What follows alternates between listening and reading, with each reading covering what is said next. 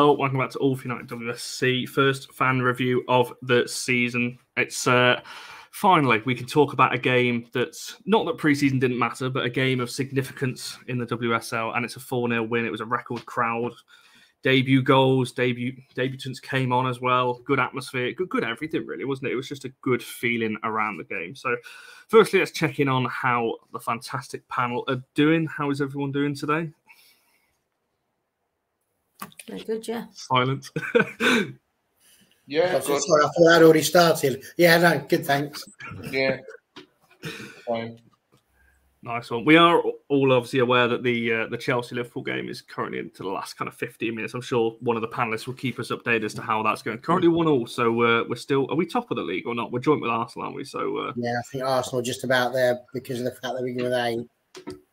Alphabetical order. Yeah, well... We'll eclipse them by the end of the season anyway. Make sure you get your comments, and I want to hear what you guys thought on the game yesterday. And just anything between as we go through over the next hour or so. I want to start with attendance, though, before we get into the game itself. Now, obviously, there was the tweet that went around. We were all in the stadium looking at it going, 7,200, or whatever it was. I think I've got the exact number in front of me, actually. 7,217 was the figure that was tweeted. Then it obviously came out the announcement, 5,350.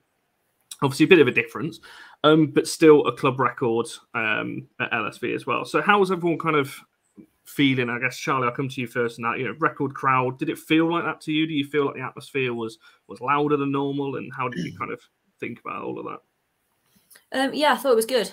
I thought it was a much improved atmosphere. It was nice. You could hear other areas of the crowd trying to get chants going, which was really nice. And then us sort of picking up on that and following through with it. It felt nice. I kept thinking, I wish it was on telly properly, because it would have looked really good. It would have looked brilliant. Because apart from the bit behind one of the goals where the flags are, it looks pretty full all around, which I think is really important. And it might not quite have been what was advertised with regards to tickets sold, but it was a big jump on what we've been getting. I think our average attendance last year was something like just under 2,000. So if you can maintain something in and around that across the season, and it looks like they won't be far off in other games if you look at how ticket sales are going, that's a really good sign. Clubs were never going to all of a sudden have 20,000 there at men's stadiums, were they, every week?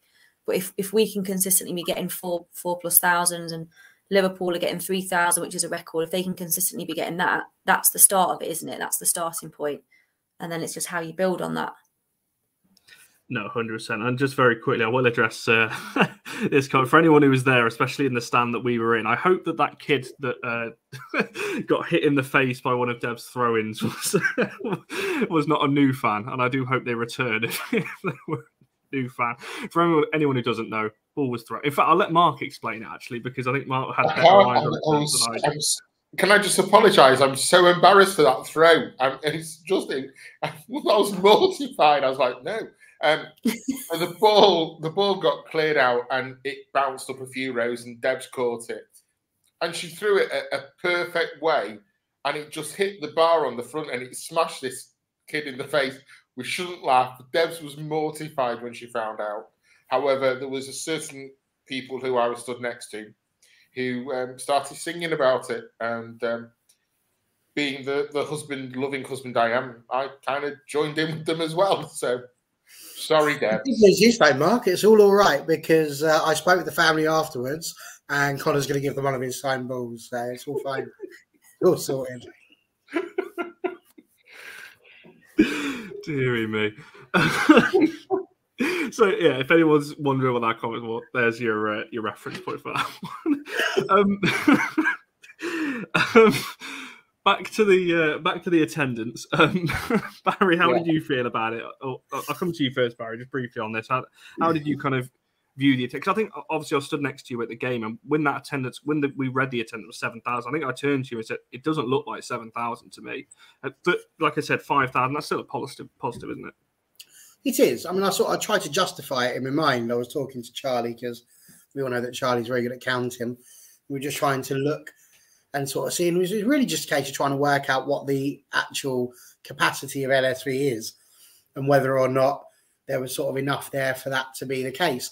I was also really confused because it's not often that gets announced at halftime by journalists. So I was a little bit confused as to what was going on. But I trusted the source and the man who was telling me that implicitly. But yeah, I did think it was a little bit odd. Ultimately, it's a record, and I don't think you can say too much about it other than what Charlie said is spot on. The fact that you looked around all three sides that people were allowed in, it looked full, it sounded full. It was really nice to hear both of the other stands actually trying to start off chants. And I think what's really good about that is that as soon as we heard that, we were straight in with them, supporting them, helping them to realise that actually, you know, it's not just the people like us that are standing up there singing. Actually, it's everybody. So, yeah, I thought it was really nice. And the key thing really is that they come back. That's what we need. 100%. And Mark, your thoughts on this retention, I guess, is the key, like Barry said there.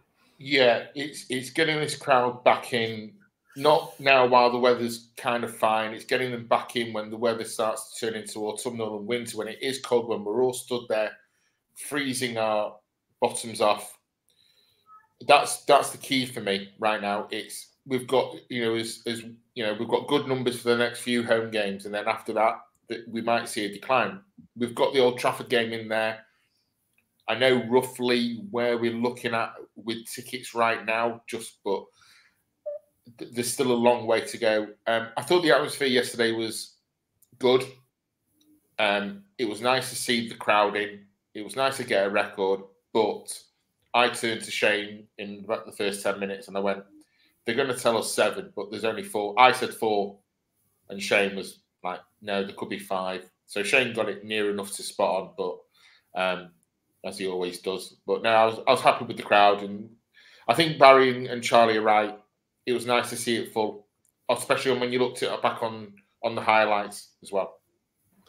That was the key for me, because if I have to put a slight spin on it, I think the atmosphere was just good. I don't think it was incredible. I think there was parts of the game where I thought, I wish it was a little bit louder in here. I thought it kind of dipped a little. I'm not quite sure why. I don't know what the issues were there, but there was some kind of. There was the best moment for me, just very quickly on the atmosphere, was when the South Stand started. I think it was the "Who Are We, Red Army" chant. I think they started it, and then we kind of carried it on. And that was the only time I felt that two stands were chanting together. However, one of the funniest moments for me, sorry Barry, I know it was when Jack started singing "Who Are We, Red Army," and his voice went, and Charlie just turned to look at him like, "You all right?" And he just kept it going and going and going. And then Shane turned to me and went, just let's take over. And that's what we did. And fair play, Debs did help there. She sort of gave him a little bit of encouragement by singing that as well. But I just wanted to say, you were saying about how, you know, we need to get the retention going on and we don't want it. You know, they need to be able to come when it's autumnal winter, I think you called it, that little bit where it's cold. Anyway, the long shot what I'm trying to get at is, isn't it a good job that Deb's got that out of the way now? Because if that had hit that kid in the middle of winter, he'd never be coming back. Because they hurt when it's that cold. It's right there on the nose. Oh, that could have been an A&E job. They do. If anyone's been hit by a football in the winter when it's a bit icy or something like that, oh, that hurts. He'd be stinging for days on that one. In answer to this question, I don't know. I don't think that. I can answer it if you want. I can answer it very quickly. The short answer is we won't. It's a legality issue. It's the manning of health and safety staff on the terrace because and security. There we go. Exactly. And John's kind of in agreement with what we've been saying here. Talking about increasing the attendance, but you also want different sections of the crowd start chanting. Exactly, because I think it does sound a little bit isolated sometimes. Like that's why I pointed out that when the South Stand did start that one chant, it sounds a lot louder when you've got two sets of kind of areas where the noise is coming from. But that will come with time. You know, bearing in mind we've gone from just having a handful of people to more people now joining in the one position where the songs are generally emanating from. It'll come with time. More people will get involved with that. So, is that a Liverpool penalty? I can hard just to tell. It looks like it. I just heard. I saw the word. It was a risky. This turned into a Chelsea Liverpool watch long here. I want to get back to the game while this is being discussed. Sorry, Charlie. I'll come to you kind of first. initial thoughts. We'll start with that. Like I said, we're going to talk about each goal. We're going to talk about, like I said, the debutants. Get your player of the match nominations in as well. I'm going to stick a poll in the chat with about 20 minutes to go, so stay tuned at the end for that. But Charlie, your initial thoughts on the game, just kind of the goals, how we played, and that kind of thing. We're going to get into it in a bit more detail, but your initial thoughts walking away from the game. Just generally, without going into too much detail, I think. I really liked the performance. I thought we had a really good, a couple of things, really good turn of pace. So a few times when we were sort of knocking it about slowly at the back, and then all of a sudden, it's 2-1. Liverpool are 2-1 up here. We're winning the league. I told you. Everyone laughed at me. Everyone laughed at me when I sat on here and said we were winning the league. What are you saying now? Yeah, there's a couple of times when we were knocking it around quite slowly at the back, and then all of a sudden a change of pace, and it was Maya getting out to Honor really quickly. He was skinning everyone alive. Or the same on the left-hand side, or Katie dropping to get it and turning, things happening really quickly, which I liked. What I also found, which was different to last year, sometimes it just felt a bit aimless. I remember standing next to John Foster, MU Women FC, and just being like, oh, this is so slow, just like make something happen. And also what I liked was when Reading defenders got the ball, because it's basically only their defenders that ever had the ball, we harried them, like we really harried them, and we were winning the ball back quite high up the pitch. And I know we'll get onto it later, but that level of effort might have also impacted a little bit why we maybe tapered off in the second half as well, which led to a lot of changes. But I was really excited. I kept turning around to Barry and going, "Oh my God, look how good this football is!" Like, I know there'll be games when that doesn't come off or this, that, and the other. But it just, and there's lots of people saying, "Oh, it's only Reading," but last year it was only Villa and it was only West Ham. We didn't beat them. You beat what's in front of you, and we blew them out of the water in 45 minutes. If we do that every game, we're well away, aren't we? No, 100%. I actually really agree with this comment, because I know Barry turned to me and said, I thought that was your player to watch out for. It was. And she went fell over about 10 times. It's like she had someone else's boots on. Indeed. There's a lot of Sangs joined the chat. Not very happy. You've got a few minutes. I wouldn't be surprised if Chelsea score 2, to be honest, because that's just the kind of instantly out. Doesn't surprise me. Go on, Mark. What's your kind of initial thoughts on yesterday's game? I'm not going to get as giddy as some of the people are. I'm going to be my own reserved, calm self about it. However, the first 45 minutes, I thought we were brilliant. I thought we would beat any team if we can play like that for 45 minutes. Yeah, we tapered off in the second half.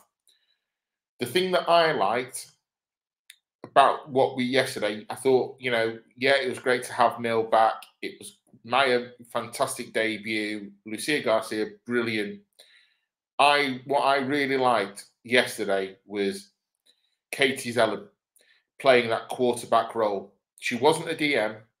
She was there to play as a quarterback. She was the one who was pinging the passes all over. Hayley Ladd was bobbing forward. Hayley Ladd wasn't doing her usual role. And it's that small change that you can now see what Mark's doing with this team. So I thought Maya should get all the plaudits. But Zelly yesterday, for me, playing in that quarterback role, she controlled the game from start to finish for me. And I think that kind of set the tempo for us. No, I'd agree with that. Barry, what's your initial thoughts off yesterday's win? Short and sweet. I said we were going to win the league, didn't I? So did I. I tweeted it yesterday. I tell you, if we do win it, I'm coming back to that tweet and just atting everybody who was laughing at me. Whoa, why are you getting the tweet in? I said it on here before you started tweeting it. I turned your mic around. How do you start trying to be all Mr. What's his name? Nostradamus. No, I thought it was a really good game. First half was amazing. As Charlie says, we were talking to each other throughout it, really. We tried talking to you, but you weren't listening very much. So we just carried on with our own little conversation. It was really good. Just the width. I think that's what we were talking about more than anything, was just the width, the way that we kept apart. And it's almost like you would teach youngsters, just keep that width, stay out over there, because as soon as you get into a tight situation, there's your escape. And we got over there. We were too quick then getting down the wings, and that's where all of the goals came in from. And we've got such a good threat when it comes to a ball inside the box now like that. And that's why I think first half we had the goals, second half we didn't, because they just tried to cut that supply off and make the area congested, which made it a bit more difficult to pick out those balls. But it was really, really good, superb. And, you know, at the end of the day, it is Reading. We do have to be serious about it for a second and say it's just Reading. But you can only beat what's in front of you. And as teams are seeing here, it's going to be difficult. You know, Liverpool have caused a bit of a problem. Aston Villa have caused a bit of a problem. It's just Arsenal and us that have managed to get past our tests. So, you know, it's one game out of 22. Lots to look forward to. But you can't fault it. We all come away feeling really happy from that. And so we should. No, 100%. Let's dive into the goals themselves then, because, I mean, she's on the thumbnail, and I had to title the video after Maya Le Tissier obviously got the first after 4 minutes. It was, for me, she was the stand-up, but we're going to get to that in a little bit later. But just the goal itself, just get each of your kind of thoughts on that. It was another set piece. There was a stat about our set pieces, and I can't remember what it was. I'm going to have to try and dig that out while someone else is talking. But, Charlie, were you surprised? Because a lot of our dangerous attacks came from set pieces yesterday, and obviously Maya got the first one. How would you kind of assess the goal itself? Do you think it was the commentator said it was a little bit of luck, took a bit of a deflection. Do you see it like that, or do you think it was a good finish as well? I think it's a bit of both. You make your own luck, don't you? I thought it was quite well taken when it first happened, because it looked like it was kind of on, and I've tried to look back, but because it's on FA Play, obviously you don't get brilliant replays of it, do you? It's like just the same position as far away, it's a little bit slower. Like that's your replay. But it looked to me like she got it a little bit on the half volley, and it looped over their keeper who went down like she'd been shot. But I thought it was a really good finish to the point where I thought it was Tooney or someone else who you'd more expect to score a goal like that. But she was just a massive danger, wasn't she, Maya? Whenever we had a corner, just really hard for Reading to get hold of. And she obviously lost her marker because she ends up being completely unmarked for that on the edge of the box. But I thought it was well taken. And the thing is, Kate, like there was a little period of time, wasn't it, when they kept doing these weird little short corner things, which filled me with dread from the Man United men's days.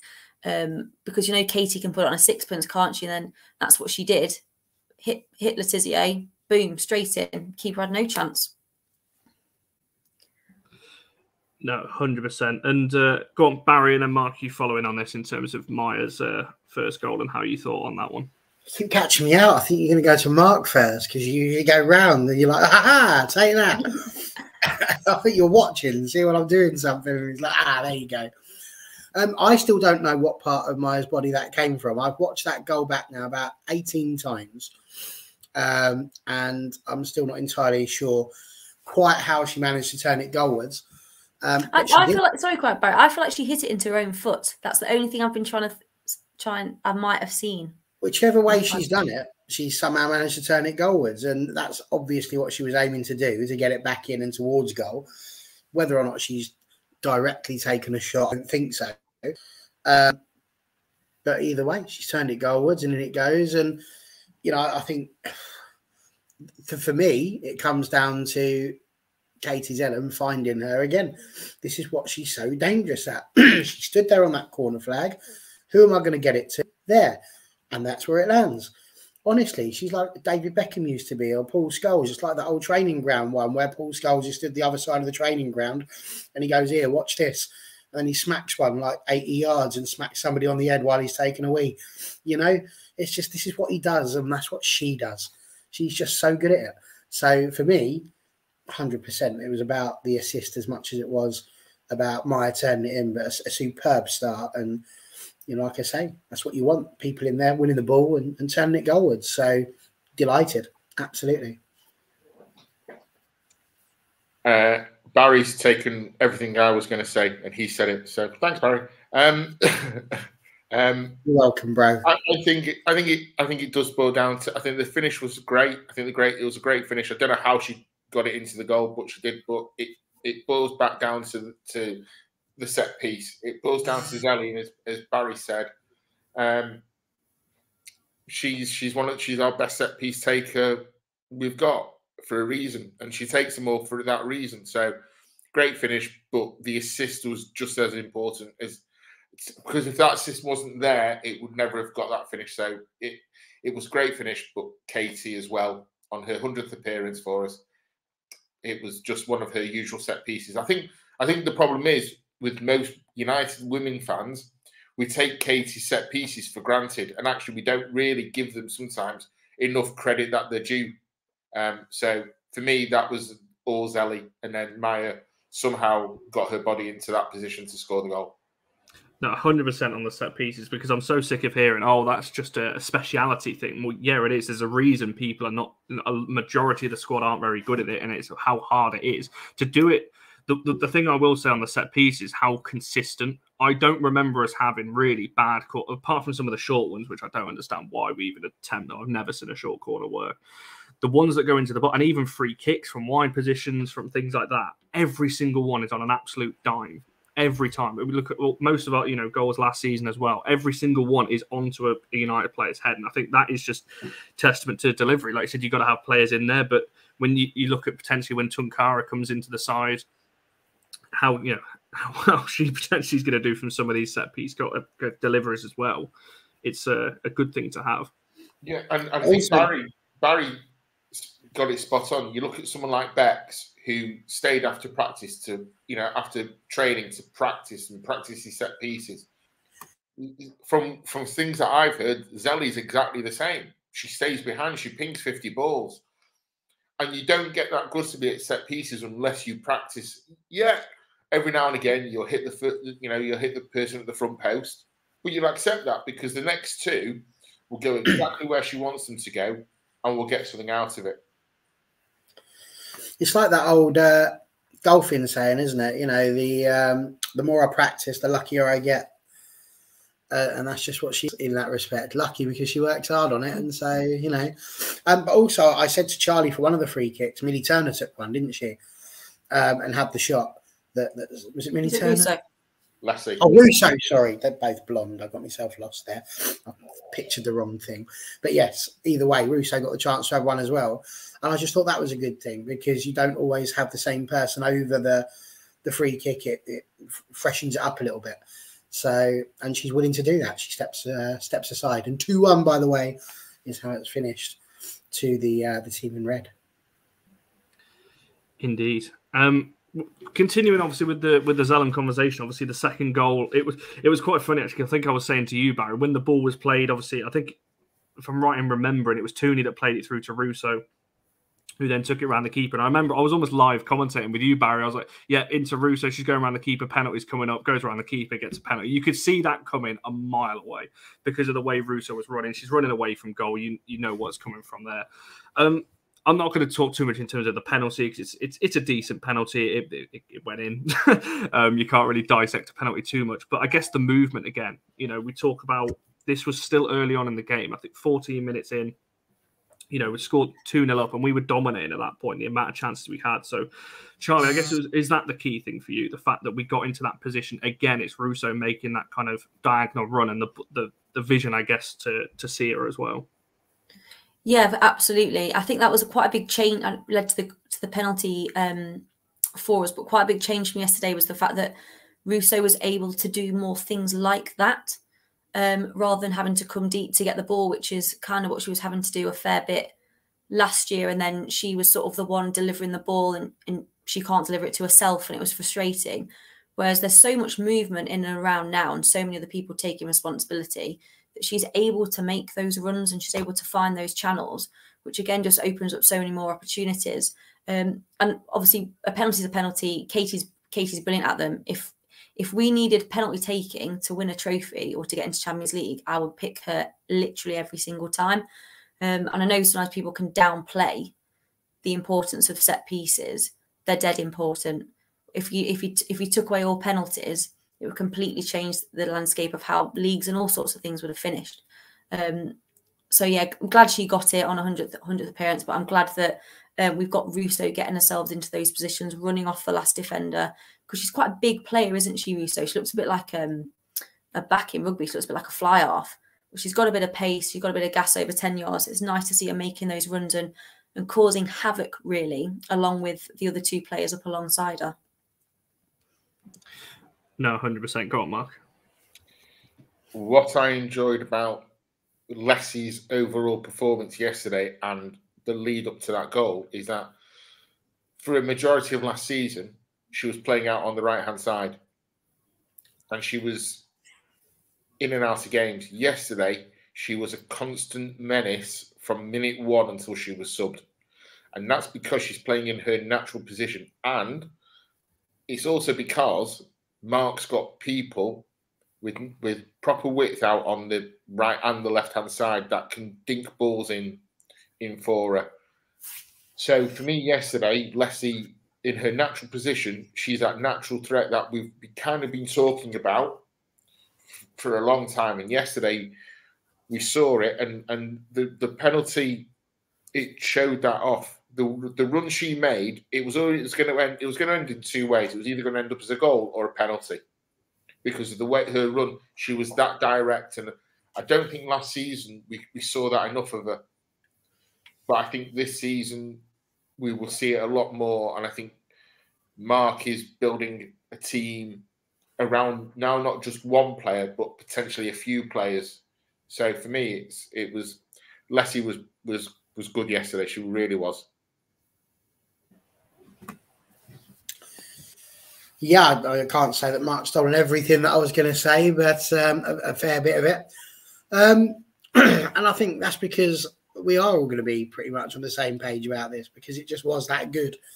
So I suppose what I'll come out with on this is, you know, I've said all through the summer, and I've been criticised, unusually, for those thoughts, but also by yourself, young Connor. You know, but I've said it through, and I'm so pleased to hear you using the same language that I used to you, which was that Mark Skinner will be living and dying with decisions that he made. And we said this is his team now. He's had the opportunity to have a transfer window. He got 7 people in. He had a whole bunch of people leave as well, whether that be through selling or through loans. And what I said to, I think, Charlie and some of the others around me at that point was that it was almost like he'd had a plan. It's almost like it had a plan from the start, a vision of how it was that he wanted Manchester United women to perform. And I think that first half is what we saw, is his vision of how he wants them to play. He wants us to be fast going forward. He wants us to have that attack. He wants us to have that width. And he said after the game, this is why he's purchased these players and we've got them on the bench so they're able to come on and we can keep that intensity going. I just think that the way in which Russo's played, I said she was going to be dangerous, and I said that she's going to be getting double figures this season and pushing for Golden Boot. Maya Le Tissier obviously wants to have a go at that, but we'll see if that's still the case when we get to the end. But she was just really, really good. And I also take umbrage with us all saying you can't dissect a penalty. We're English, for God's sake. If there's one thing we should know, it's that penalty taking is not an easy thing to do, and that generally our genetics as English people mean that we're not very good at them. Katie Zelem has learned how to do it. And I was scared for her going up there because on top of all of that, she's got the fact it's her 100th game as well. She knows there's more people watching than usual. There was loads of stuff on her shoulders there. And she put it away as if she was shopping for a loaf of bread in Tesco's or Asda. Other shops do exist. No, you make a fair point on penalties. The reason why I said you can't really dissect it is because you're stepping up to a ball and you know it's basically a 1v1. You can't dissect it too. You're just talking about where they kicked it: top left, top right, bottom right, middle. So that's why I said that. But yeah, I do agree on your point. The bigger question was: does anybody think it wasn't a penalty? My mate said that. He texted me and said, "Oh, I wasn't sure of contact." And I went, "Well, from my view, I thought it was." I've watched it again. I still think it was. I think she's gone recklessly through her. I don't know that she got a hand to the ball. Couldn't really see it too well from the view that I had. But did you think it was not at the time, I didn't. I'll be honest. I didn't think it was a pen. But watching the highlights, yeah, you can understand why from where the ref was. It's gone down. It was a 7 last week, so we've gone down. 5 out of 10. That's what I give Chelsea. To be fair, I've just watched the thing back. I guess if you look at it from a Reading point of view, it is a penalty. There's definitely contact there. But if I was Reading, I'd be a bit annoyed because it's so obvious. Like I said, you can see what Russo's trying to do. She's always going to knock it to the left. So if you're the keeper, why are you coming out like that? I don't know. To me, it's just very obvious what. I think we got a penalty. It might have been against Villa or Birmingham last season, exactly the same as that. That same area. Russo knocks it to the left. You know, she's not going to score from that angle, so I don't know. Anyway, I'm not complaining. We scored the penalty anyway. I'm actually going to skip over the third goal and go to Russo's goal, because considering we're kind of talking about Russo as a whole here. And I want to talk about the kind of importance of getting off the mark, because if she's going to, Barry, you've obviously said double figures. There's a lot of people saying she's in the Golden Boot race this season and things like that. I just want to get your all thoughts on kind of her importance of getting the goal in game one, because if we'd have got 2, 3, 4 games in and she hasn't scored, will that pressure start to mount on her that she hasn't scored? So, Charlie, I think you predicted in your little video that you did for us that's going to be on the video that goes out tomorrow, that I think you said a Russo power header. So you were correct on that one. So what did you think of the goal, and I guess the importance of her getting off the mark in game one? It was probably my favourite one, just because of the build-up play. I feel like Honor and Lucia had been causing absolute mayhem down that right-hand side up until that point. And Reading just couldn't keep up at all. And it just felt like as soon as Lucia played a bit of a cheeky back heel and Honor ran past their fullback, I just knew it was going to be a goal.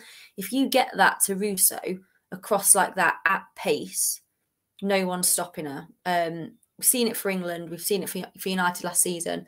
And I do think it's important. I think it's important when you are the focal point of a team's attack and a team that is going for the Champions League, the sooner you score, the better. And we need her firing on all cylinders. If she's scoring 15 goals for us this season, that means we're in amongst it for me. So the sooner the better. And I don't care if it's goal 1 or goal 4, you just need your number 9 scoring regularly. I always thought she'd get on the score sheet. I always thought she would, because she's such a threat. And we've got so many different players who can provide service to her in all sorts of different ways now, whether it's set pieces, whether it's crosses in open play, whether it's through balls, whether she creates it herself. But I think, yeah, it was a brilliant goal. I think the build-up was even better. I thought Honor was amazing yesterday. I think it was a bit of an understated performance, perhaps. But again, she caused all sorts of issues. She looked even better. The way she just got around those Reading players, just skipped through challenges. And for me, her link-up play with Lucia was just bananas. It was like telepathic, wasn't it? They just knew where each other were going to be all the time. And also Maya a little bit, because Maya was the right-sided centre-back, wasn't she? I think she played the quick pass. That might be one of those times, when I said at the start, sometimes felt like we were starting to knock it about slowly, and then there was all of a sudden a just change in pace. So just shifting Reading around, Maya whips it out really quickly. Because if you notice, I'm going on a tangent here, the few times we had to defend, I think I said to Barry, we're only defending as a 3. It's only the 2 centre-backs and Hannah. Honor was staying quite high up the pitch on the touchline, and obviously deliberately as an outlet. And it worked really well yesterday. And it was an incredible goal. It was a proper Russo goal for me. Love a thumping header. No, indeed. Like I said, you got your prediction. You didn't get the score right, I don't think, but you did get... or any of the other scorers. Russo's a bit of a given, isn't it? We say Russo's going to score. Probably it's going to happen. Indeed. So, Barry, for yourself, how did you kind of, just sticking with Russo before we look at Maya in a bit more detail, how did you kind of assess her performance as a whole, and also just the goal itself? Because Russo, for me, is one of the best in the league at that. Because, again, if you watch the goal back, she's falling backwards. Again, I don't know if she head the ball normally. I think it's going over the bar. She's always, for me, falling backwards and managed to get a head round it. So, I'd say a trademark goal is what I call it at the moment, because I feel she's just really, really good at those. A lot of her goals that I've seen have been her rising above the defence, or whoever it is who's marking her, getting up that little bit higher than the rest and popping it down towards the goal. And she did really well with it. So, I mean, that was good. I feel like it's difficult in that front line to pick one player that's done exceptionally well. I think Leah Galton was superb down the left. She did, fantastic work, as did Garcia, as did Russo, to be fair. So I think as a 3, they worked really, really hard. Tooney behind, absolutely brilliant. So I think it's harsh to sort of pull one out and say, they were better than the rest, because I think they all gave Solid 8 performance each, if I'm honest with you. But yeah, I think for me, Russo, superb header. And I think Debs has already said it as well. I think that the big one was the one in the second half, because I'd have put all of my money, my car, my possessions, all my worldly goods, and indeed bet my own life potentially that was going in. And so did the scoreboard operator, clearly, because it changed it already. So, yeah, listen, she's superb, and she'll get double figures, and she's going to be pushing for the top. In answer to your proper question, is that good for her? Massively so.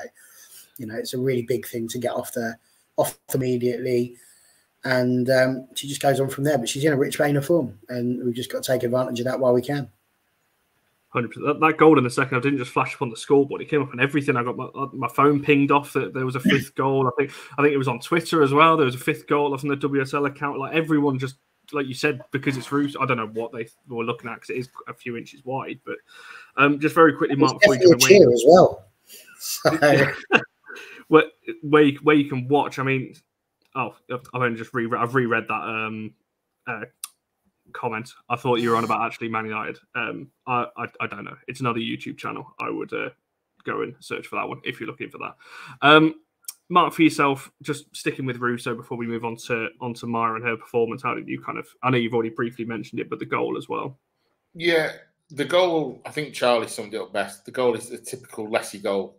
You'd come to expect that kind of goal. But we all know strikers thrive on confidence. After the summer Lessie's had, she'll be brimmed full of confidence, and that can only help her and help us.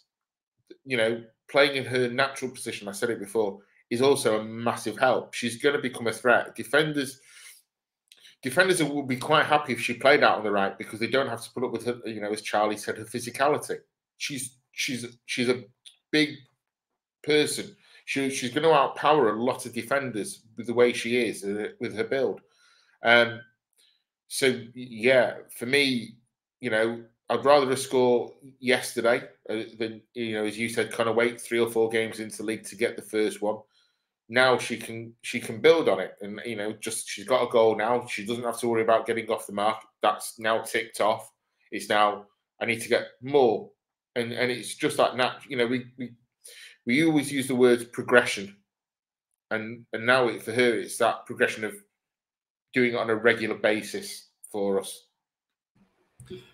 No, I'd agree with that as well. What is happening here on this Liverpool? They've got, I think it's Kelly Smith, and there's 2 of them doing the like the Carragher and Gary Neville thing. Then there's the presenter, who I'm afraid I don't know. You've got Karen Carney and Kelly Smith though, and if I'm honest, if I'd have just turned away and turned back to it, it's a little bit like watching Harry Potter, when Madame Maxine comes in with all of her girls from Beaubaton, because the height difference is mad. She's huge, and she's wearing heels. Who didn't tell her to wear flats? It's unbelievable. It's like a ski slope. I can't believe what I'm watching here. I can't believe it. I wasn't expecting you to interject with that. I can't remember what I was going to say now. I can't remember what I was going to say. I'm going to move on to the next again. Maya Le Tissier's goal, probably.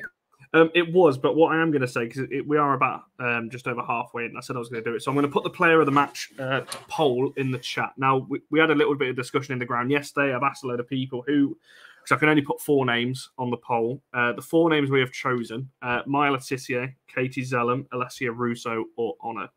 So I'll let you viewers debate that over the next 20 minutes, and we'll come to each of ours towards the end as well. I've just put that in the chat now. So get voting on that, and we'll come back to that in about 20 minutes' time.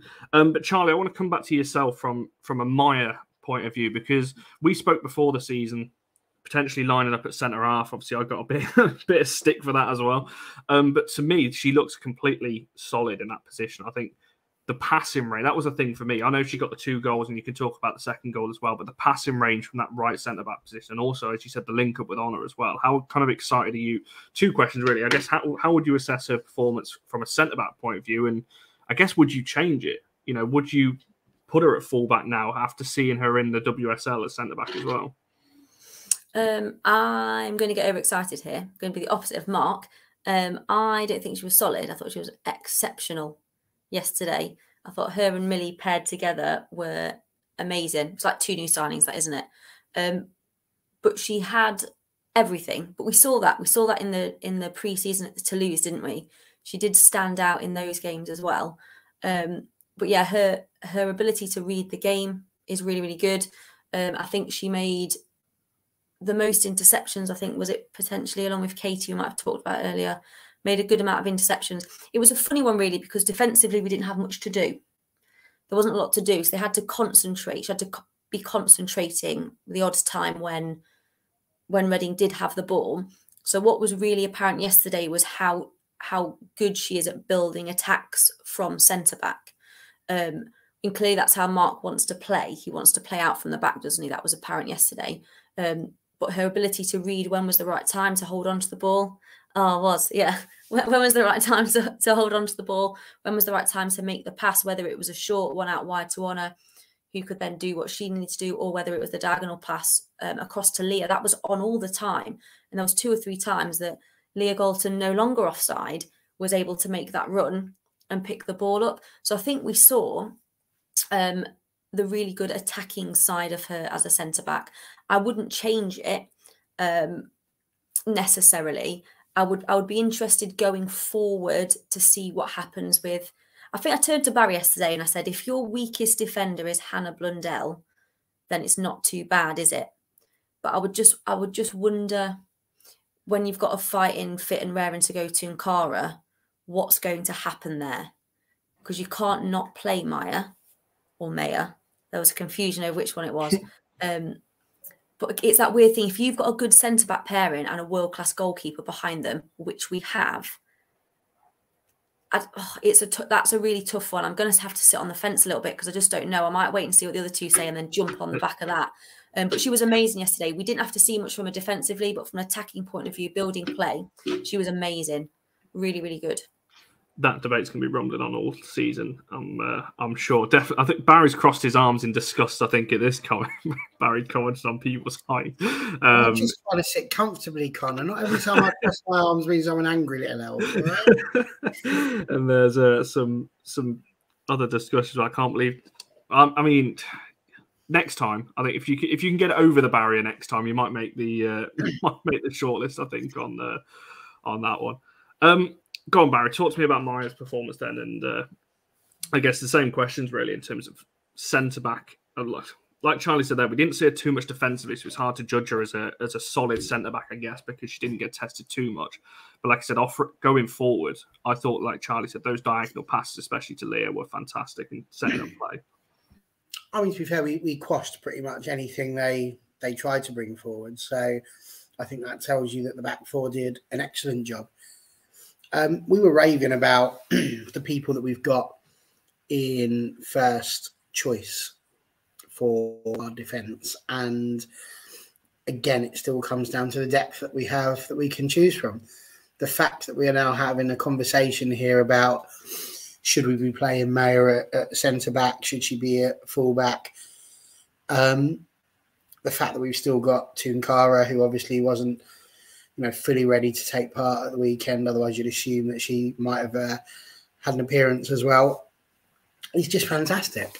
The knowledge even that Leah Galton could drop back there if she really needed to at left back. We've got options, and we were talking about this during the summer and throughout our pre-season, that actually this is really important that we have those options, that we can move people around, and that it's not just a case of putting them there just because, but because they're actually good at what they're doing. And I think that's huge. For me, Maya was like head and shoulders above the rest, really. And that second goal was by far the better of the 2. Because we know for a fact she meant it for sure on that one. And it was just so good. And you could see the joy in her face as well. She was delighted all the way through the game, and especially at the end as well. I think it's a fantastic start. And, I honestly... I don't get into these technical things quite so much. When people say, should they go right? Should they go left? Should they go? Just put them wherever Mark Skinner wants to put them. He watches them. I'm not bothered. I'm there to support those girls, and I will do that. If they step across that line, I will support them wherever they play. You can put Mary Earps up front if you want, and I'll still cheer for her to do well. And if it doesn't work, then we have that discussion later on, because there's only one person to blame for that. But the girls themselves will be supportive because they're going to give everything. So, go on, Mark. What's your? You can have the just very quickly on the Maya thing. I think that depends where you're from. I'm noticing a pattern here, which whether you're a north or south divide, I think is how you how you pronounce. I would actually call her Maya, but I'm sure I heard one of the players call her Maya, so that's why I've sort of gone with that, because I'm presuming they would know. I'll just go with Le Tissier, and I'll keep out of that. I'll keep my line fair and square on that one. I think Barry and Charlie both make really good points. I think from a defensive point of view, she wasn't tested, so it's very hard to see whether that's where she's going to play. I think a fit Tuankara comes in, she plays the centre back. That's her natural position. I think Maya's got the versatility to play anywhere along the back four, which is something that I think we desperately need. I think when you look at our back four, we rely so much on honour predominantly.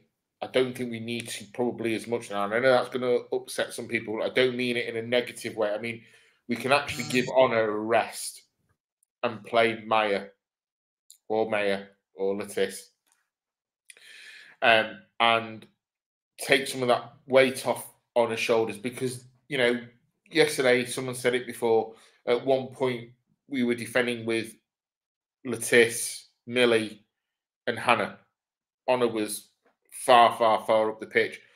And I think when you look at her passing range, yesterday she was really good at centre-back. The passing range going forward was brilliant. However, I would like to see her, because we saw her in pre-season playing as right back with Honor at left back, and then Hannah coming on as well.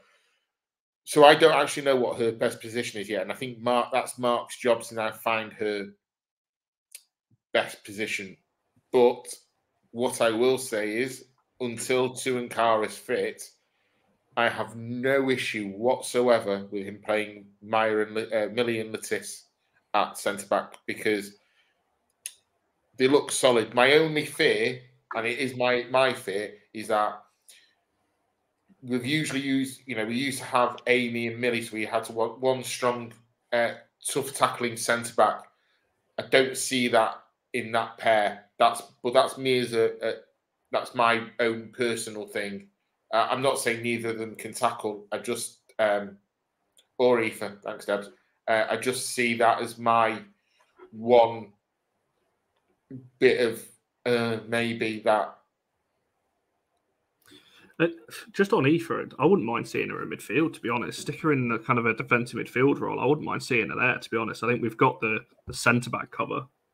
You could argue, unless we get a boatload of injuries, but I wouldn't mind seeing. I'm going to start that agenda right here, right now. I'm going to be pushing for that. Because I know the one thing we've not had over the course of the last couple of years is an argument as to who could fit in that midfield. Is there, Connor? And, so let's take the defender and put them in there. This is a shout as well. Yes, I agree. She can also play midfield as well, by the way. And Michael's put this comment in 3 times, Barry. So I think he wants you to, you did hear her play. I know I did. That's why I said it. I was pretty. It would be helpful if you told me which one it was. I remember what I'm talking about. Getting old. Jennifer saying Tizzit. I mean, I don't think I'll be calling her that. That's probably a nickname if you're close to the player. That's probably not one if you're calling her on here. Don't get into a tizzy. Come on. There's always a point. It's taking you 49 minutes to get a pun in the show, Barry. That's I'm trying to be sensible today for a little bit. Right. Okay. We'll move on because we'll look to the kind of the last section of the show then. But just before we do that, I want to, Charlie, you mentioned at the start that there's a couple of people on that, and I wanted to ask this question anyway. People saying that it's only Reading. Now, I want to bring up a stat that might be a slight concern to people. It depends how you analyse games, I guess, whether this is a concern to you or not. The reason why I mention it is because it's something that Skinner mentioned in his kind of post-match review, or however you want to say it. Now, these are the stats, obviously, for the full game, but when you compare the halftime Obviously, look there, 70%, just under 70% possession, 14 shots, 7 on target. When you compare that to the second half, we had a lot more possession, but only 1 shot on target. Skinner mentioned, obviously, after the game that Reading came out in the second half with a much lower block. They defended a lot better. Now, that to me is a slight concern. I wouldn't say it's a concern at all, really, but it's just a minor thing that we struggled last season against a team that sits back. Reading sat back in the second half and we only had 1 shot on target and didn't really, obviously I know that chance that we mentioned before, the Russo one that was just wide, so you can't really look at shots on target just in absolutes. But is there any concern, and that's an open question to anyone, is there any concern that in the second half we didn't really just fully go for it and score kind of 2 or 3 more? I think there was also the fact that we made which is a good thing, a glut of substitutions over a 5 or 6 minute period, which is going to have an impact on how you're playing. It also felt a little bit to me like those 5 substitutions all at once meant because we were so far ahead of Reading and they weren't trying to get back into the game at all, it almost became a bit pre-season-ish. I just felt like they were trying to get minutes in the legs for other players. But obviously Mark coming out and saying that's something to work on, clearly he still wants them to be clinical, he wants them to be ruthless, doesn't he? And yeah, people saying we talk about people saying it's only Reading. I'm sure Chelsea today would have started off by saying it's only Liverpool, and then look what's happened there. But there was good chances. Garcia had a really good chance when she was through on goal 1-on-1 with the keeper, and she probably should have buried it. There was Russo's chance, Nikita Paris at the back post for a header, but the cross was just a little bit too high, wasn't it? I think there might have been 1 or 2 others where Garcia, if she connected with it a bit better, I'm not going to go with her, by the way, she was brilliant, we would have had more.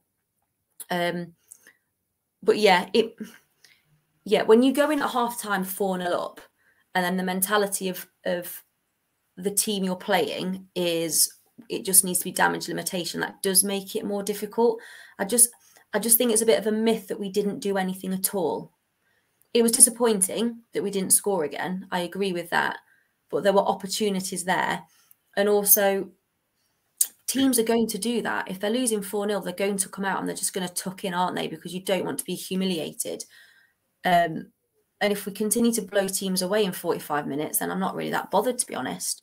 But yeah, perhaps should have scored a couple more. But I will, and I'm happy for you guys to disagree with me, but I think it's a myth that we didn't create anything in the second half. I think that's a load of twaddle. The intensity might have gone down a little bit. I agree with that. The mass amounts of subs might have had an impact. In fact, I think it did, but I've no issue with that because we want Paris to have minutes. We want Leon to have minutes. We want this to happen. We want Vilda to have minutes to see if she can slot in and have an impact. But a win, for me, a win is a win. Reading didn't put a glove on us all game. And for me, that's really important. I would say from that, you look at, first of all, the reason we didn't score another goal was actually Connor's fault. And I should explain why. It's a very serious reason, you'll all realise. He was talking and telling us to check out the graphics that was on the screen. Charlie will back me up here. He said, make sure the next time we score a goal, you look at the graphics on that screen. And so, of course, the footballing gods went, well, that's not happening. We don't bow to you. And so there were no more goals. Even when there was a goal put up there, they didn't put any graphics up because it wasn't really a goal. So, yeah, that's the first point. But the more serious point I would make from that is I don't know what people want. I struggle. I watched pretty much all of last season. I don't recall us having an emphatic win to this level, really. A couple of 5-0s. But this was massive. We've just taken a team apart in the first half of a match. Why would you go out there for the second half of the match and play at the same level, at the same intensity for a start, when the other side isn't going past the halfway line? They're not interested. They're just like, stop. So Charlie's right. We did make some chances. We did do some things. I said to her, if Garcia just had that little bit more composure in the second half, she was snatching, it seemed, at a couple of chances. Probably excited to get a goal because it was there for the taking. I don't think it's an issue. If we go in at half time at 4-0 in every single game, we're not going to lose any. So I would take that pattern of play every single week. In fact, it would be great because if we could guarantee that, it'd mean I could go home at half time, which would get me in a little bit earlier. So that'd be good.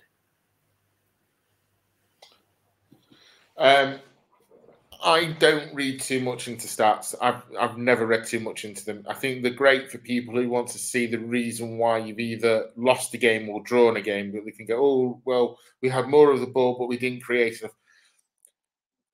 But, you know, we were, for the first 45 minutes, Reading weren't even in the game. We blew them out of the park.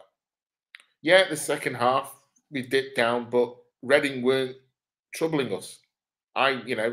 You look at the stats and what is it? They had one shot on goal. One shot. Mary was a spectator for most of that game. So do I read too much into the stats? Do I read too much into Reading? No. I'm looking at the opposite way. We played for 45 minutes. We blew a team out of the water, completely out of the water. They couldn't handle us. And in the second half, as someone said in the comments, they parked the bus. That was it. That was their goal, not to concede anymore. Now, should we have scored more? Yeah. But as Debs has just put on at the very bottom, the best stat is the scoreline. And as Barry said, if we can go in at 2-3-0 up at every game at half time, we're going to be, I'm not going to get giddy like the rest of you. We'll be there or thereabouts come the end of the season. But all we can do is play the team in front of us. So Reading have been notoriously one of our bogey teams. We seem to beat them all the time at LSV. But what happens when we go away? Yesterday, we had a bumper crowd. The crowd would have helped that team yesterday. Let's see what happens next week when we go down to Dagenham and we're playing a West Ham team where they will have more than us there. And let's see if they can put on the same performance. Look, we'll just, let's see where we go. And also, I don't know the last. Sorry, go on. Get you joking. No, it's not my joke. But I do like that comment, Charlie. I'm just waiting for Deb's reply in the chat. It's in there. It's funny actually because when we were eating these mega buttons, she said to me, "Would you like some?" So I took some because she was getting a bit greedy with them, and I explained to her. I said, "When we used to have these ancient funerals where people would go on the water and they'd have like big coins put over their eyes as they were sent off to pay for the after." So we're going to do that with mega buttons for you. And I think if there's too many more things like that being said, that funeral could be coming a bit sooner rather than later because the ball did might not disappoint next time, Charlie. And I've got a new friend. I've got a new friend now anyway. So thanks. I'll dive in front of you. Absolutely. But what I was saying from last year, I don't know if you remember, I did a top 4 comparison with regards to shots on target and goals scored. And I remember making this exact point because we weren't quite at the level we wanted to be. We were just a little bit better than Spurs with the Man City at the time with 37%. But Arsenal and Chelsea were on 44. Now, I'm not saying for 1 minute that we're going to maintain a 50% ratio all the way across. But if we are near enough there or thereabouts with that, then we're in for a great shout. So I just think that's huge. We took a lot more of our chances than we have last, and so that's really important. Charlie's giggling again. What's made you chuckle? Is it that comment, mate? She is our mate as well. Great friend. Thank you, Barry. Thank you. I know. Yeah, I was there when she said, "Yeah, of course you can, mate." He was a loving straight from the beginning. And then security came over. Security came right over. He's like, "Hang on, I thought I was your mate." I'm like, "You can be my mate instead, mate." He's like, "All right, mate, no problem." Great. But the only person that didn't have a mate at that point was Big Johnny K and you. So I was going to say, I was just stood there. I was just a spare part, just looking on, just as Charlie was waving. Yeah, see you next week, mate. Yeah, just everything. But no, you've made a new friend there, Charlie. I'm sure. I'm sure she remembers that exchange. I'm sure she went home.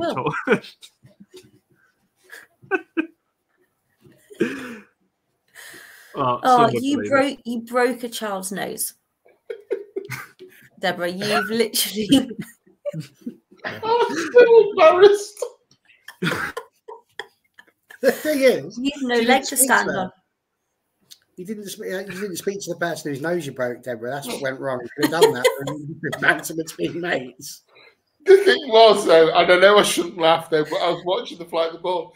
It was when the ball bounced back, the kid's head just went bang, back, and I shouldn't laugh, but it was so funny. It was when everyone turned around and booed her. Boo. Honestly, she was like a pantomime villain, wasn't she? She's like, yeah, whatever. I just threw the ball back. But deep down, she was dying inside. I could see it. I do wonder what the players thought in that moment, why we were all booing, because not a lot of them probably were looking at, what was going on. I wonder, because they would have been waiting for the football. They weren't playing football. We had the football. At one point, someone wanted to put it on eBay. Keep it. Oh dear. John's getting jealous here. There's no emojis now. She's not even putting any emojis. Our own height, to be fair. She's getting cross. I was going to say, yeah, there's no commas, there's no anything, and no full stop.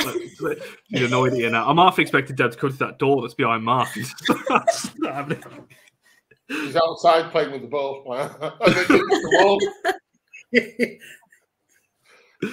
Oh, dear me. Honestly, the next time we see you two, she's going to do that one because I sent her a video of the one that does the gymnastics throw where they roll over and then do that. And I've seen that when they've done that. And there was somebody stood right in front of them as they threw the ball. And that's going to be you, Charlie. Horizontal.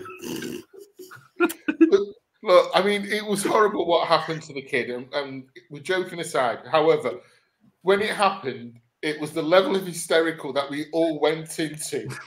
That was the funniest bit.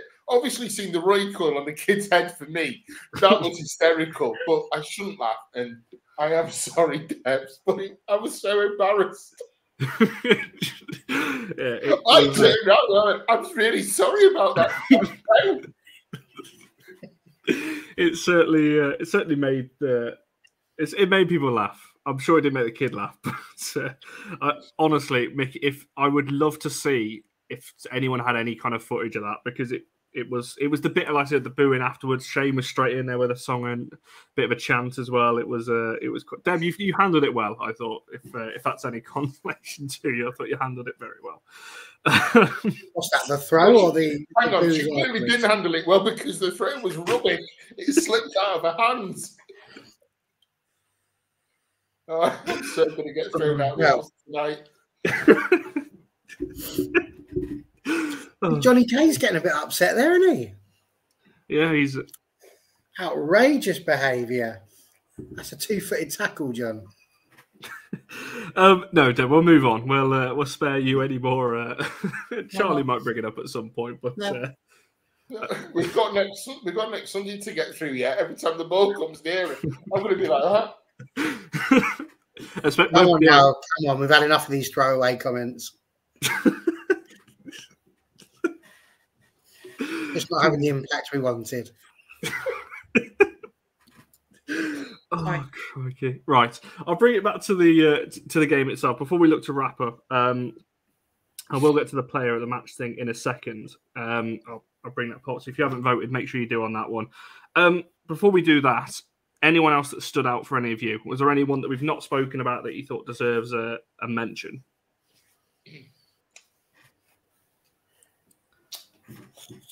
That we've not spoken about.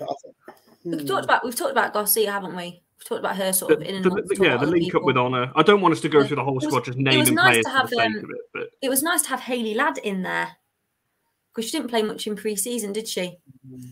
It was nice to have her back there marshalling things, which freed up Katie Zelem a bit, didn't it? To do the business. Everyone was just good, weren't they? But Reading didn't offer much, so. That's the thing for me. I think that's why for me there's no standard, because you could you could go through the whole squad. I'm not going to do that because you could just say every player, but I don't think there was anyone else other than the four we've mentioned. I think that deserved everyone was just 7 out of 10s, weren't they? I don't think there was anyone apart from the four we mentioned that was higher than that, unless anyone can disagree and find a shot someone else. I think Charlie said it about Hayley Ladd. She just went about her job and she was just quiet. We know what we expect from Hayley Ladd. So for me, Hayley Ladd would be up there. But I think sometimes Hayley Ladd is kind of like the Dennis Irwin of old. She just gets on with the job. She doesn't get the plaudits really she should. I thought Jade Moore when she came on. I thought Adriana Leon when she came on. They changed the game. The only negative side to yesterday for me was when we brought on Martha Thomas, because she wasn't going to run. She's not running in behind. She was coming out wide to play on the right and dink a ball in. And I think we lost a little bit there and through that. But I think everyone who played yesterday was a good 7 out of 10, I would say. Yeah, Reading were there to take a kick in, and we gave them a kick in. And that's what you want, isn't it? If they're there for the taking, you need to punish them. And they punished them. No, exactly. Right, I'll come to each of you for your player of the match and who you voted for, and you give your reasons as to why, and then I'll get to I don't think the vote is going to change in the chat, though, just looking at the percentage numbers. I think one player has won it quite comfortably. But Charlie, who did you vote for, or who would you vote for, and why? Were I to vote, and in fact I did vote, because it's important, I voted for El Capitano for me. I think... this isn't why. 100th appearance. So under pressure, captaining the side, big crowd. Second goal to make things comfortable in front of a packed LSV. She also assisted 2 of them from her set pieces. I think she created all sorts of other goal scoring opportunities throughout the game. I think she was joint most for interceptions or tackles made. So she was doing her job all over the pitch for me. So I went for her. I think it was close with Maya, but just because there wasn't much defensively to do, Katie just pipped it for me, because she had jobs to do all over the pitch and she was brilliant, I thought.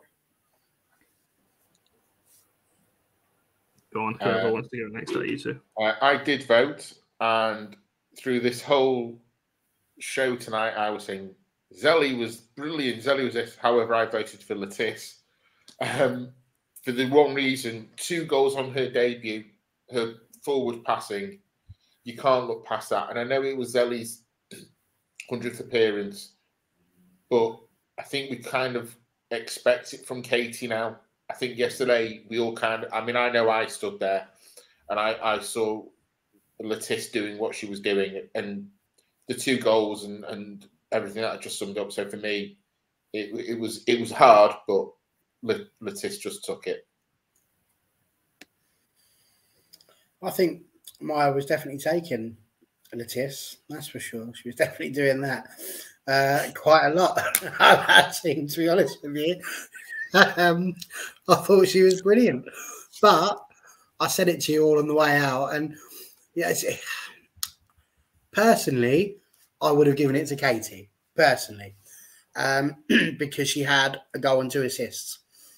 Whereas Maya had 2 goals but no assists.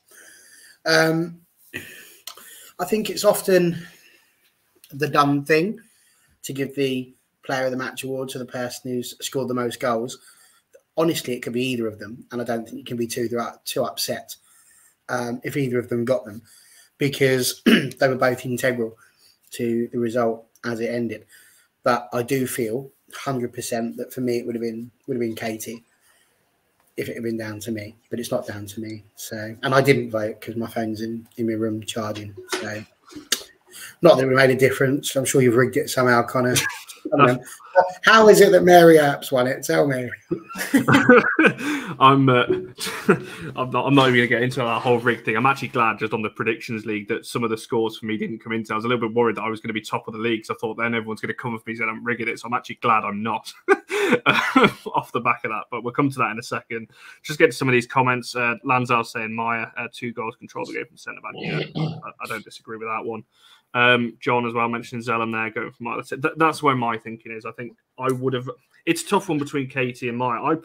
The reason why I throw Honor's name in there as well is just because I think Honor just, to me, is the best player in our team. Just technically, I think, you look at it physically, never stops running defensively, always pretty solid at crossing a bit. I think everything about Honor is just so good. So I think, I think I'll have to go with Le Tissier just because it was her debut. From centre back, 2 goals, controlled the game, as somebody said before as well. In regards to this comment, yeah, I don't know. Like I said, tweeted it yesterday. Zelem gave her a good little send off, scoring in the 14th minute in honour of Jackie leaving, obviously. So there was that.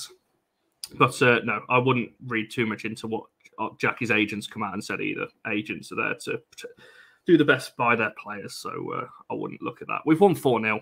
It was typical. I said this, I think I was saying to John and Andrew on the way back, it's typical that all came out after we just won a game. So, yeah, I wouldn't look at him into that. She's not a United player anymore. Doesn't matter. Right, we shall look to wrap it up there. Before, we are going to play you a little bit of a preview, I guess, into something, a video we do have coming out tomorrow. But before we do that, Mark, I just wanted to ask you, next Sunday, is there any, I'm assuming there's a bus travel down to West Ham, is there any space for that left? There's still space. Yeah, there's still space on it. If you want to book on, just go to www.oneclubunited travel, whatever it is, and get on the bus to West Ham. It's leaving at a very reasonable 9:30. I mean, that's, I can have a lie-in on a Sunday. I mean, it's unheard of. Yeah, there's still space on the coach down to Dagenham next Sunday. So, yeah, Connor, I'm sure, will put a link in for the travel website to book on. Yeah. Hope to see you there. Yeah, I'll drop that in the comments. You'll see most of us there. I should be there. Fingers crossed. Yeah, you'll see. We're parking in somebody's drive, as far as I understand it. This could be fun. Indeed. Another one of Charlie's new mates. So I just find an empty drive. It's fine as keepers, isn't it? Straight in. And that's in reference to the bus, not Charlie's driving on that one. So yeah, check that out if you are looking to go to West Ham and you're wondering how to get there, because it is a tough ground to get to and park at, as we found last year. So, but coach travel. You say that, both you and I got into the car park. We were the only two that did. No. Ben and I did. Oh, you did as well. Okay. So Charlie's the only one that didn't, by the looks of it. Yeah, because Ben and I arrived. 4 hours before kickoff? There was no one in the ground. I nearly got in at the is it Walsall where Villa were playing, somewhere grotty like that. Yeah, you parked next to me. I pulled in there at first, and this wound my window down in my little sweet little Vauxhall Polo, and this woman went, "Oh, here are the players," and I thought, I don't think they're coming in their kit, do they? Yeah. No. But I could have got in, I think. I think someone ended up parked next to Carla Ward. I can't remember who that was. Bizarre.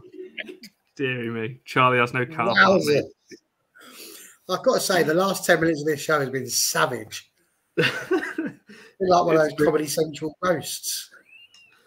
I'm just going to play this video because we'll be back in about 90 seconds and I'll shout out what's happening next week. But I thought I'd just play this video. I'll stick the thing on Twitter in a second. It's something a little bit different for the channel. We're going to be doing this at every game this season. Just something a little bit different. You get to see a different side of us. We thought after the watch-alongs that we'd take you with us to games as well. So here's a little 90-second, I guess, clip of what to expect for that. Back to All for United WFC. We're finally back at LSV. First game of the season. First WSL game of the season. My score predictions are 3-1 to United. Come on, Reds. Come on, United. John here, and just going to Leeds Sports Village for the first game of the season. United winning versus Reading women. Sun's out. It's going to be a good day. And we are... Yeah. Hammer. So here we are, we just arrived at LSV, already looking a bit busier than it normally would at this time.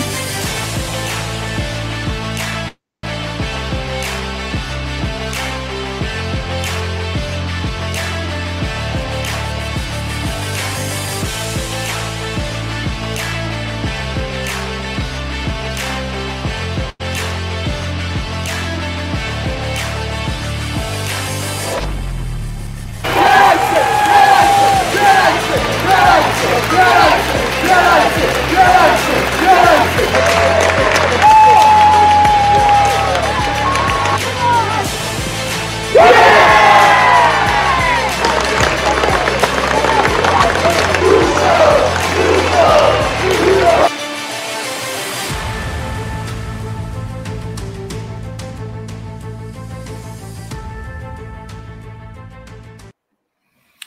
So that'll be out at some point tomorrow. I'm not entirely sure yet when. We'll plan it around state events that's happening in the country tomorrow. It'll be some point in the afternoon, so make sure you check that out.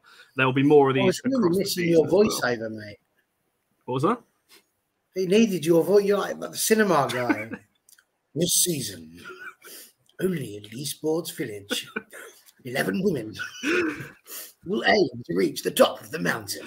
I won't be doing that, but you will see, obviously, what we're like. Obviously, you know, a little bit more games and all these kinds of things as well. You might actually see, I'm going to get this into a video at some point. Shane gave me an idea yesterday. You're going to see me eating a burger with a knife and fork at some point across the season. I'm going to make sure that makes it into one of these vlogs. Because why not? Why would you do that? You're going to see all kinds of things in these. Everything's gone back to this tonight. I think that's been the theme of the. Oh crikey! Can I just? Yes. I have to say though, Charlie, when in that preview, what were you looking at? You look proper like what's going on around here? I was inspecting all of the cars around me. I was like, oh, it is busier. Absolutely. There you go. Yeah, it goes I with was what trying you to said, look like serious. I'm glad you showed us that white van. I'm glad you took a really long video of just a white van, Barry. Debs thinks she was looking for her.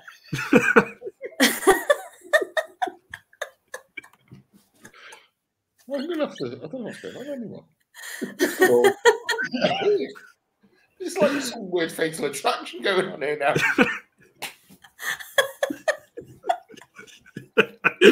Vicky, you've stolen the show with that. That's a fantastic comment.